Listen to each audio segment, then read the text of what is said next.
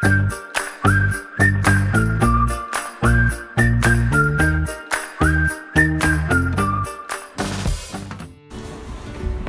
everyone, welcome back to the fantastic BE class. Kenny and Elaine are always here to bring you more about behavior economics. In the previous episode, we have talked about the psychological pricing, the 4 strategies carrying the magic power leading to more purchase. It affects our decision making in a secret way. Indeed, but what are we going to talk about in today's lesson, Elaine? Let's first start with a game, shall we? Well, why not? Even if you want to gamble. I'm just joking. But I'm not. Let's play gambling. Here is $100 and we are going to divide and share it. I will decide how to split it and offer you the deal. Then you will decide whether to accept or reject. If you agree with my suggestion, we can keep the money according to the proposal. However, if you refuse the splitting, neither of us will get the money. I get it. Though the game depends on our collaboration. You must be careful to make the choice, otherwise, we will perish together. Okay, so the easiest and equal way is this. Round 1. I will split it into 50-50. Will you take it? Yeah, of course. I believe that's the most common result of the game. Yes, but what if we split it in other ways? Round 2.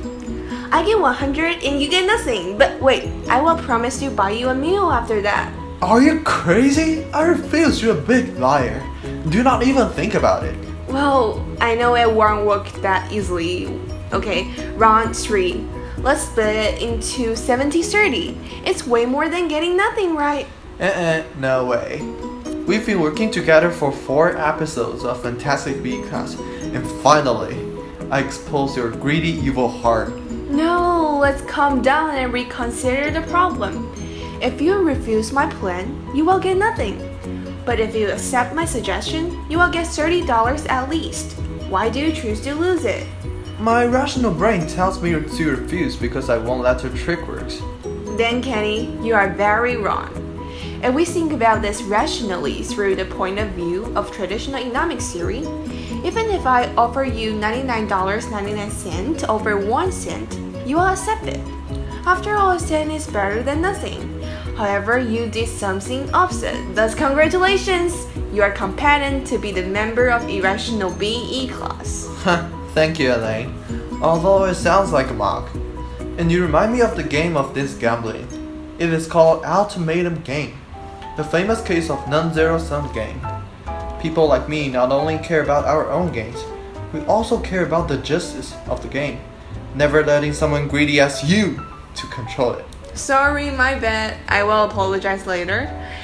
Actually, when Ultimatum game is applied as economic experiment, typically it will be played only once so that reciprocation and negotiation is not an issue. Yes, the first game was played in 1982 at Humboldt University in Berlin, Germany. With the support of 3 professors, such as Werner Guth, 42 students took part in a fun game theory experiment called Ultimatum. In order to prevent the interaction between 2 players which will affect the result, the experiment adopted the double-blind method. Neither the proposer nor the responder knows who the other is. After the experiment rules were announced, proposer like me had 1 day to think carefully and come up with the proposal to be given to the experimenter. Then the experimenter handed over the proposal to a responder, like you, who decided to refuse or accept it. According to the principle of benefit maximization, the equilibrium point of the game is very clear. For respondents who make decisions, no matter how many, if not 0, accepting will always have more benefits. Thus, they should always accept, except for the case of 100 over 0. Since the responder can accept anything more than 0, the proposer will give the other a small sum of money for his own benefit. That's according to traditional economics. However, the experimental results show that the players rely more on their fairness ideas rather than the maximization of their gains to determine the result of the game. The tendency of fairness distribution in the experiment is not consistent with the hypothesis of economic men in traditional economics. Thus, the game became the primary experiment in behavior economics, just as shown through me and Kenny's game. To sum up, Ultimatum game challenged the forever accuracy of traditional economics and serves as a footstone of behavioral economics. Sometimes I think behavior economics is acting like a magic mirror. All the greedy and irrational nature of human is revealed. Indeed, and that's why BE is so attractive. And that's why we, the key, is making this fantastic BE class. Yes, and that's all about today's lesson about Ultimatum game. Thank you for your watching. Please remember to subscribe and leave your comments before you go. See you next time.